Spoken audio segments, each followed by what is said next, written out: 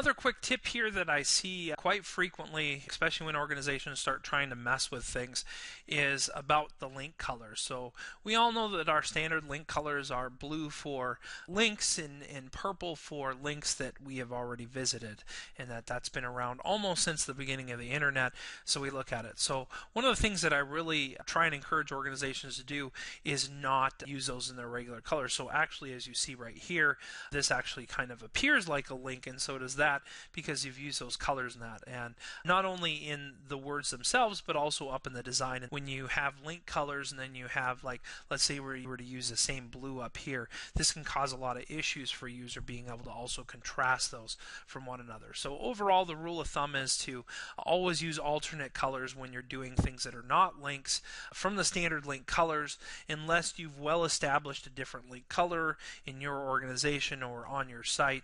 Using things that stray away from those standards, even if you do use them, is always important, because that makes it much easier to notice that this right here is a link versus the header on that side.